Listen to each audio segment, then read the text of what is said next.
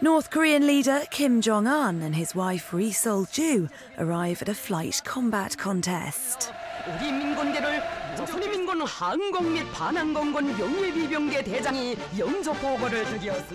The couple joined other senior officials to watch the country's air force firing targets on the ground.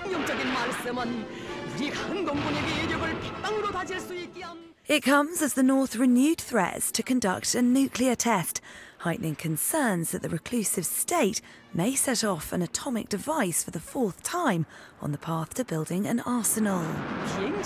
Despite facing heavy UN sanctions, the country has defied pressure to abandon its missile and nuclear programs, and this latest footage will have been a bid to show the world, and in particular neighbouring South Korea, that they're a force to be reckoned with.